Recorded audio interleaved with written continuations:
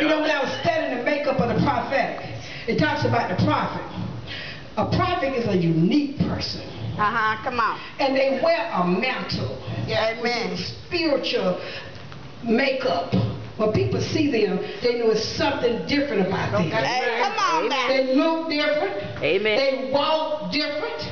They talk different. That's right. They think different. Amen. They ain't busybodies. Amen. They ain't in everybody's business. Amen. Sometimes they shut it down. You call their phone and they ain't talking to nobody but God. Hallelujah. 2 or 3 days at a time. But they trying to hear from God. Amen. Everybody that's saying they're a prophet is not a prophet. That's right. That's right. Everybody that's saying they walk in the prophetic don't walk in the prophetic. No, they don't. You're going to know somebody's makeup. Come on. There are 20 things, and I wrote them, spelled them out. I'm not going to go through all of them. But there are 20 things that make a prophet a prophet. All right. Or prophetess a prophetess. All right, come on. You know, Samuel and Elijah, those men of God had assignments. Right. Prophets don't be all over the place.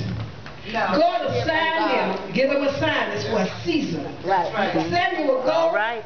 down in Jerusalem or Jericho or somewhere, do what God told him to do and then go on back home. That's right. He wasn't just all over the place trying to make money, prophesying to people, telling them stuff that don't never come to pass. One thing about a prophet, prophets are people that walk with a spirit of accuracy.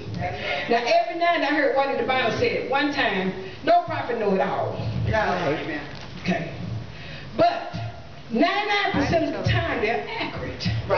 They know that they speak gonna come to pass. Amen. If somebody done prophesied to you something 40 years ago and still ain't happened, you better question whether that was God.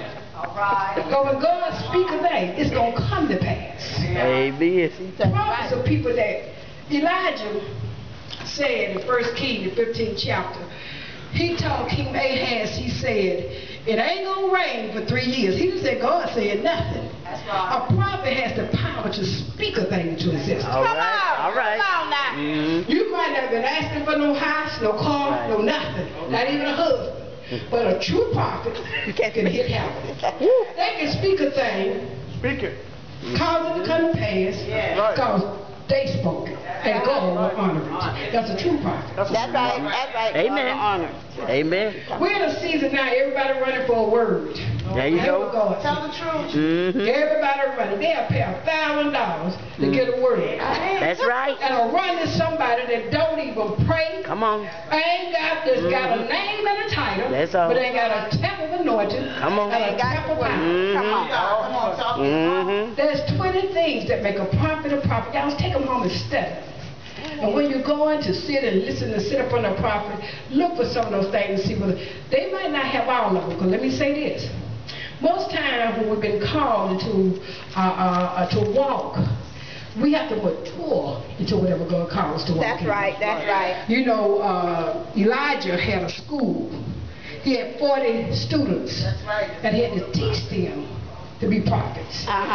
So he had to school the prophets. So some of us have to sit and be mentored before we go forward. Right. Sometimes it don't mean that you don't have the gift. It means that it's not time for you to operate in the gift. Because you don't want to go out and operate in error. That's right. You don't want to cause somebody to miss God because you miss God. Right. See, a true prophet listen and make sure what they're speaking is God. That's right. See, that's why anybody come here tonight, because I know what God told me my assignment was.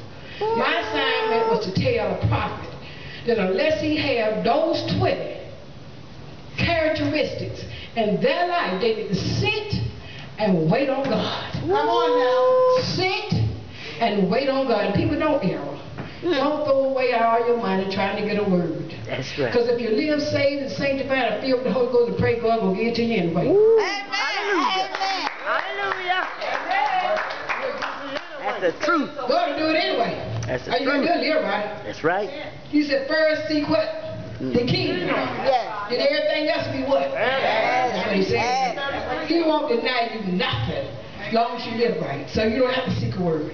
God will send people to you from time to time. But my word tonight is, there are 20 things that make a prophet a prophet. Study them so you won't walk in error. May the Lord add a blessing to the